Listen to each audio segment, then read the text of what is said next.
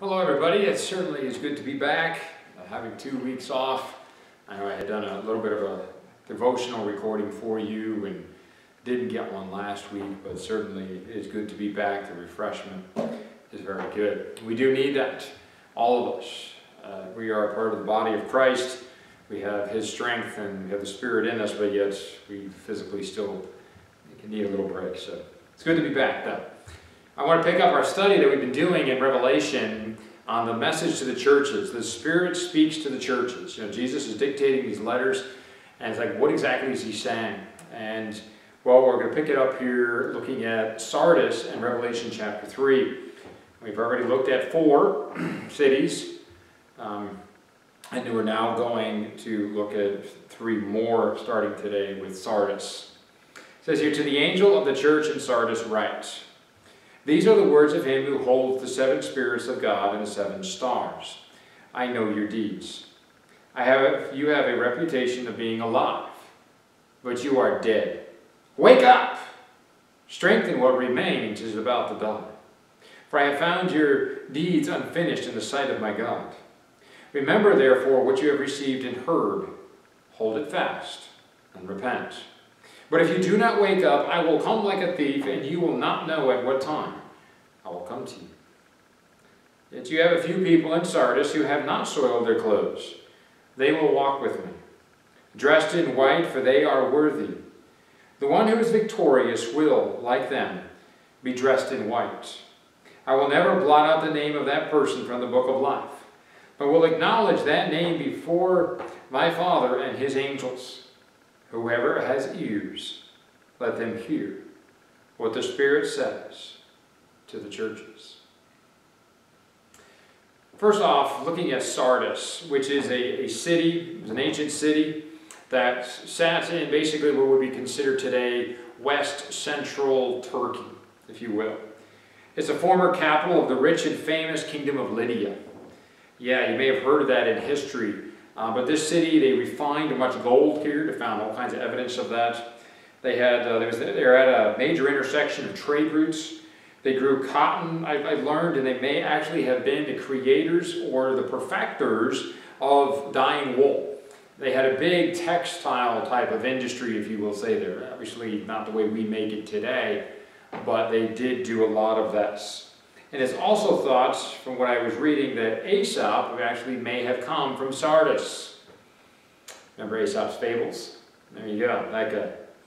Well, at the time of this letter, it's written to the church, Sardis is a dying and decaying city. It is a shell of its former self. Now, it had been destroyed or damaged very, very severely by an earthquake around 17 AD. Jesus was, of course, alive at that time. And the Roman emperor had paid to rebuild a lot of it. But it's still a shell of its former self.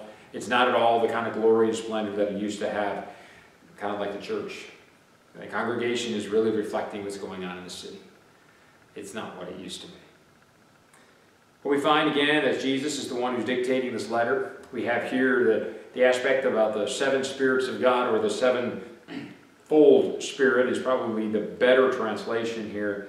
It simply means the full Spirit of God.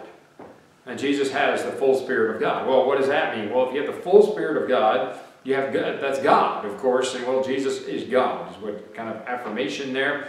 And not only that, but it's also for confirming to us too that Jesus is represented in His church by God the Holy Spirit. Yes, or also known as the Spirit of Christ. The Holy Spirit has lots of names, but He is all God, the Holy Spirit, the same. And again, He is Lord over all the leaders of the church. He's Lord over all the people in the church. They serve Him. And He gives an evaluation as He is Lord, the head of the church. And He's giving an evaluation to these guys. Now, sometimes you go to work, and on the job, you have to get an evaluation of how you're doing. And sometimes that's good, sometimes it's not so good. Usually it's decent, at least, and you get then something to work on. That's usually what you'll find. Here, Jesus doesn't really give them anything good. This is not a good evaluation, it's a bad one. Now, first off, they do have a good reputation. However, that reputation comes not from the present. That's the way a reputation works. You don't get a reputation because of what you do right now. You have a reputation because of what you did in the past. And that's the problem. This congregation was alive in Christ. That's good. They were doing things well. This city used to be a thriving city. It's falling apart. The church was probably a thriving church. They were faithful in doing what God was asking of them. And Jesus now says, you're dead. You are dead. I can't imagine hearing those words from Jesus. It's got to be devastating to hear that. You see, a congregation cannot play church. You have to be the church every single day, not once in a while or in the past. Oh man, look what we used to do 20 years ago. Man, look at the glory days. Hey, celebrate what you've done. Yes, and what God has done. But you can't live in the past. If you live in the past, you forfeit your future. You got to live for today.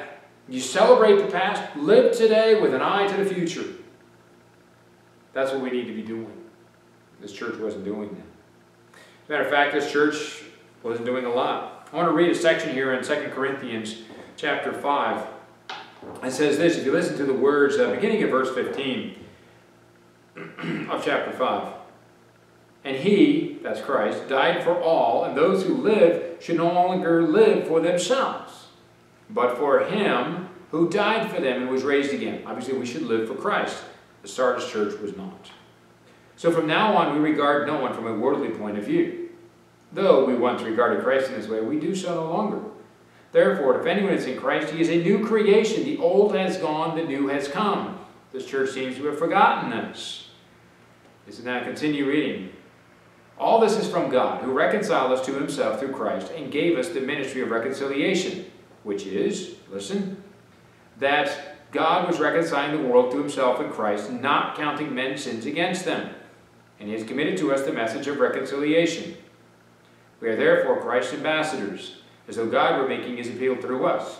We implore you on Christ's behalf, be reconciled to God. You don't live for yourself, you live for Christ. You are a new creation, the old is gone, so therefore you're a new person, you're alive in Christ, you live for him, you've been given this ministry of reconciliation, so therefore your sins are not held against you, so you need to take that message and you need to be proclaiming it in the world, and the message is, be reconciled to God through Jesus Christ. This is what this church in Sardis was not doing. You see, a dead church does not preach the Word of God. A dead church does not live by the Word of God. A dead church does not share the gospel message of Jesus Christ as being the only one through whom people may be saved. We just read what a church, a living church, a church that is alive, does. Sardis was a dead church. They were not doing it. They were not living for themselves. I mean, living for Christ. They were living for themselves. They weren't doing the ministry of reconciliation. They were, who knows what they were doing. Obviously, it wasn't godliness, it was worldliness. So Jesus is calling them to action. He says, as we read, to wake up. And he wants them to remember some things. Remember what it is that you received or believed. For example, believe on the name of the Lord Jesus and receive him as Lord, and you will be a child of God. John 1:12. Not an exact quote, of course. He also says, if you confess with your mouth that he is Lord and believe in your heart that God raised Jesus from the dead, you will be saved. Romans 10:9. Those who call on the name of the Lord will be saved. Romans 10:13. All must be born again by the Holy Spirit. John 3:3. And you will be a new creation in Christ. The old is gone, the new has come. 2 Corinthians 5:17, we just read. Basically, Jesus is saying to the congregation, you remember this. Remember what you received. Yeah, I remember those verses. Well, then live out that reality every day. You are a child of God. Live it. Don't say, oh yeah, I'm a child of God on Sundays and I disappear the rest of the week. No, you're a child of God every single day. Every hour. Whether you're awake or not, you're a child of God. If you have received and believed in the name of Jesus Christ as Lord and Savior. It's not always easy doing that, though. Sometimes we forget, we get too caught up in the world and live in the past. Kenosha, Wisconsin. Excuse me. There was a man who was had an arrest warrant out on him. He was involved in some sort of domestic disturbance. 911 was called. Police came regarding him. He struggled with the police officers. He obviously ignored their commands, reached into his vehicle. He did have a knife, we know that. And then he was shot 7 times. He was not killed. He is in the hospital, and he may not walk again, but he should live. Anger, of course, erupted after this occurred. Again, we don't know every circumstance. We don't know everything, but there were mistakes made, and whatever the mistakes were. But based on the state of things today, when you heard this, it would not be unexpected to have violence, and we did. Because unbridled, uncontrolled anger turns to rage. Anger is a godly emotion. But when it's unbridled and uncontrolled, it turns to rage, which enables people and pushes people to burn cars, loot businesses, throw bricks at people, even to have it where you shoot people and people end up dying. This is what the world is like. You want to see worldliness? That's where it goes. Unbridled, uncontrolled, that's what happens when the human emotion and anger just goes. That's where we get. That's what we get. This is the world. This is not what we as Christians are to be like. No, we are not to be like that. The body of Christ is not to be like that. We are not to support that and encourage that. No. We don't do that. That's not the way we behave. Because you and I, you can get angry. I can get angry. There are things that trigger you. The things that trigger me, we know what they are. And they can be very different things.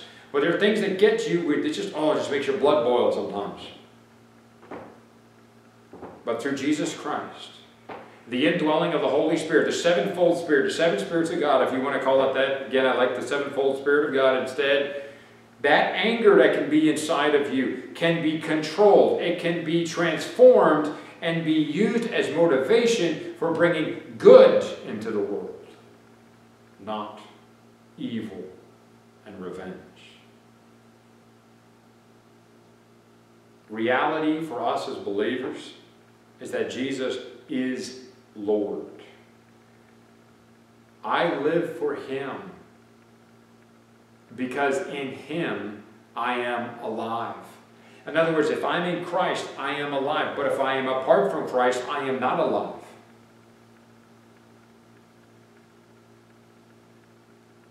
I can't live apart from Christ. Not for eternity. I can't be made a new creation. I can't be forgiven. I have to have Christ. Without Christ, it ain't possible.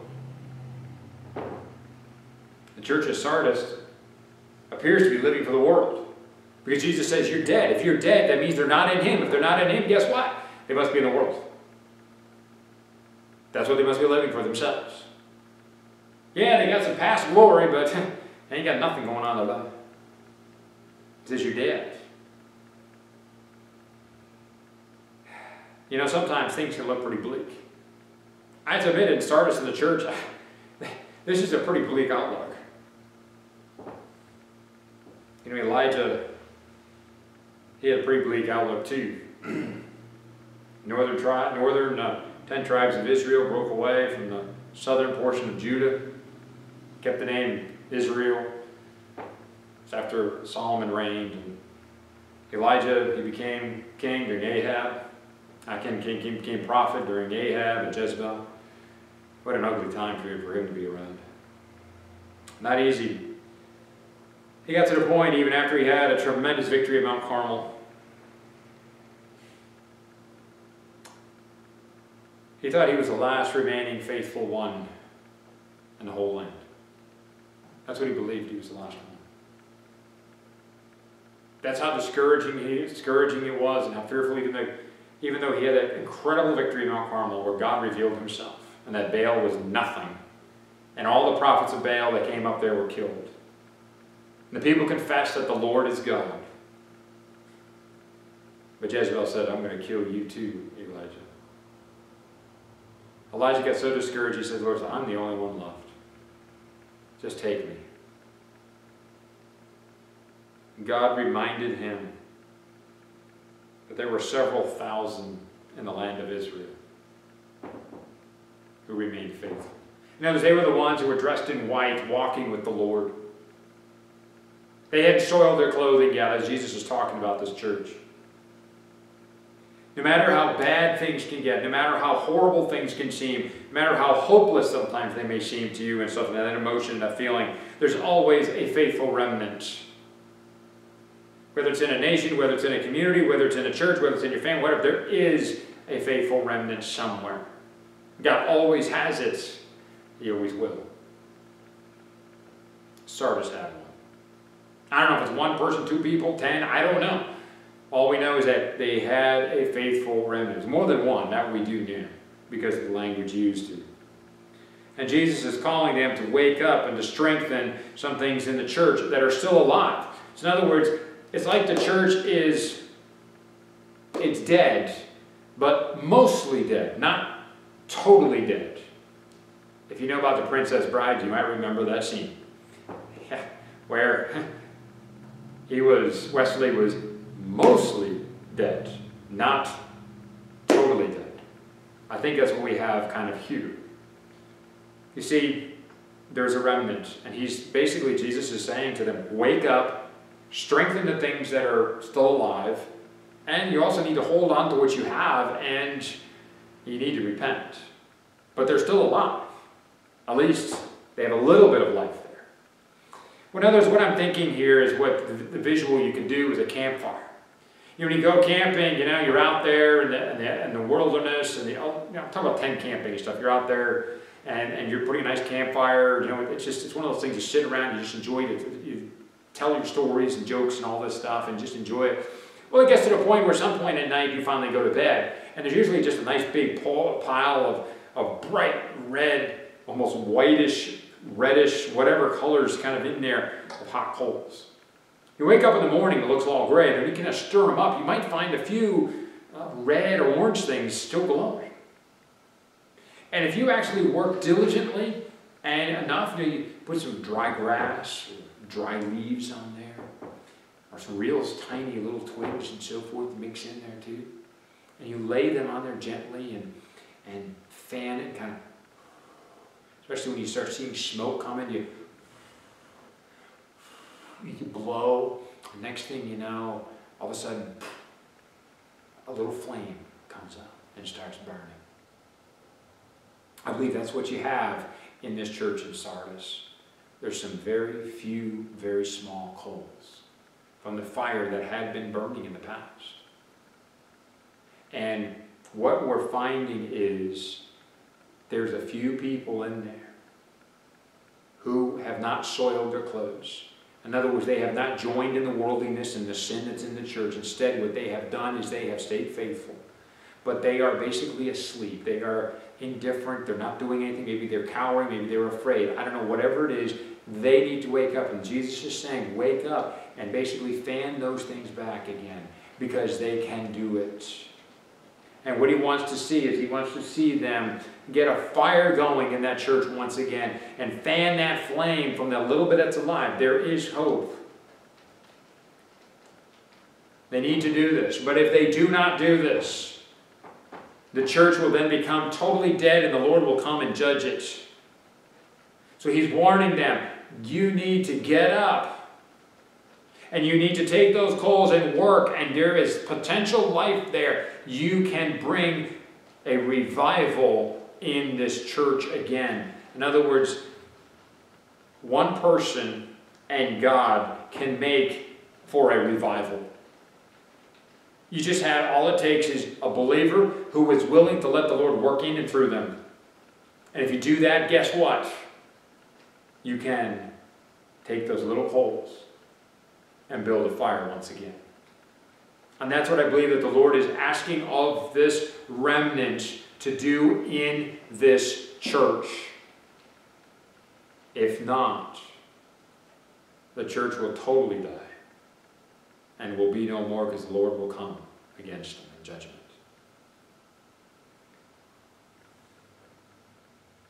For you and I, are we willing to let God work through us?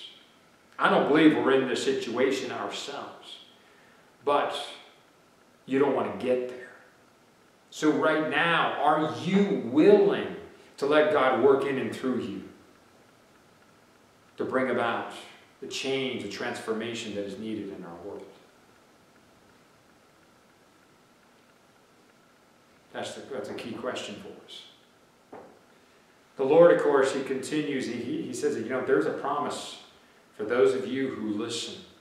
For those of you who are willing. In other words, you will walk in white. White representing purity. White representing victory and celebration. We will celebrate with Him and we will stand with Him in white. Why? Because we have overcome. Not because we are victorious, as in we're strong and able, but because what the Lord has done. Remember, I am alive in Him. So I live for Him, and I am pure because of Him, not because of me. I overcome and have victory, and you overcome and have victory because you have faith in Jesus Christ. You overcome and have victory over sin and worldliness because you live for Christ, not for the world. You know that I'm alive in Him, so therefore I live for Him. And we overcome evil and have victory over it by following Christ, not the world. Keeping our eyes on the author and perfecter of our faith, Jesus Christ.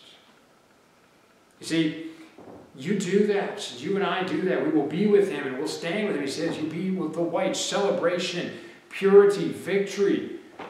We're the bride of Christ, the church is. And your name as a child of God will never be blotted out. It's there in the written Lamb's Book of Life. It's not going to change. And the Lord Jesus will even acknowledge you. Acknowledge any believer before our Father in heaven. Saying something like, well done and whatnot, but probably the key words would be something like,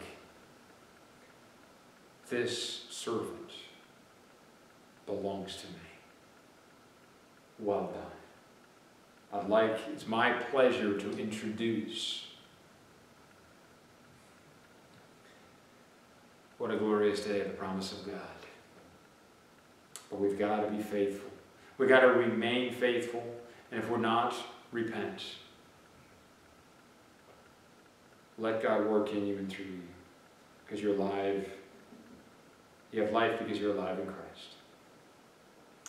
He ends his letter just as he has with many of the others, where he has stated, hey, he who has an ear, let him hear what the Spirit says to the churches.